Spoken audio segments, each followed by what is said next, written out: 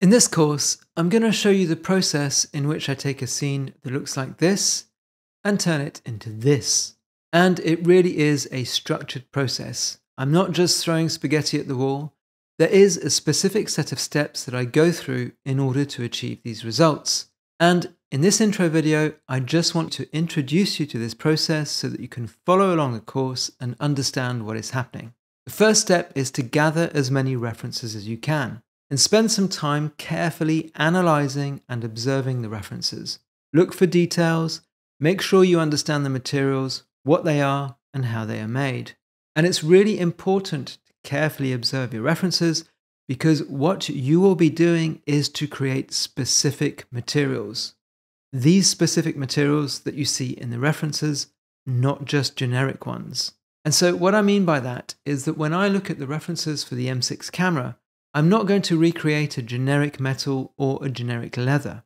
I am going to try and recreate the specific metals and the specific leather that I'm seeing in the references. And that is one of the fundamental parts of this process. You create specific materials, not generic ones. And that means that often you're going to need to find creative ways to go about this. And that's because the techniques that you're going to need to come up with to recreate these specific materials might not be a Google search away. You might need to figure them out for yourself. And that's something that you'll see me do in this course when I create the leather and also when I create the nickel, for example, on the strap holders. So you'll need to be prepared to come up with creative solutions to solving problems. Another fundamental aspect of photorealistic materials is paying close attention to micro details. Again, always checking back with the photo reference. Creating subtle micro details is going to achieve two specific things.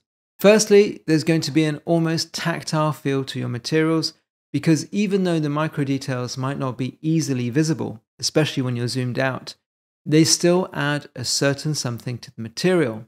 And when they're missing, you notice that everything just looks too clean and too perfect.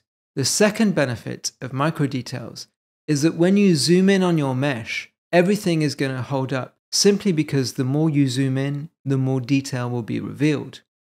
As well as micro details, pay attention to roughness and glossiness. Add some smudges and smears to your materials because this will help to break up the reflections. And this entire process is iterative. You're going to do more than one pass, and you need to check all of your shading under different lighting conditions.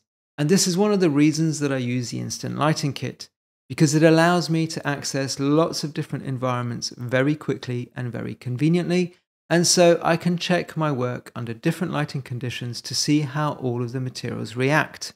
So check your work carefully under different lighting conditions just to make sure that the materials are always holding up, no matter what the lighting is doing. And the final step in this process is adding optical effects.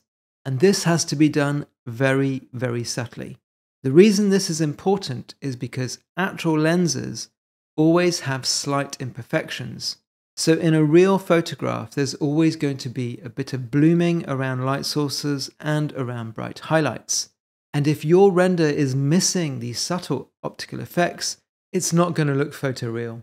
And you might not even know why, because it's just something that we're used to seeing in photographs. And if it's not there, your render looks like a render, not like a photograph. So take the guesswork out of photorealism with this framework that I outline in my new course, Secrets of Photorealism in Blender.